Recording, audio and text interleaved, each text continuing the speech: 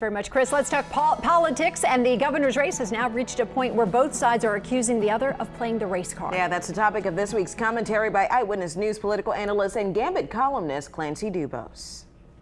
Well, we've officially entered the stupid season of the governor's race.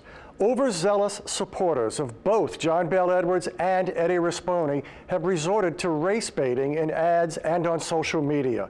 They invoke Barack Obama, Donald Trump, even David Duke. It's a sign of desperation and stupidity. The candidates aren't doing this, but some of their supporters seem hell-bent on pulling the candidates into the vortex of stupidity. Folks, this race is not about Trump, Obama, or Duke. It's about your future and Louisiana's future. So cast your vote for the candidate you think will best lead Louisiana forward, the one who will help you maintain or improve your standard of living.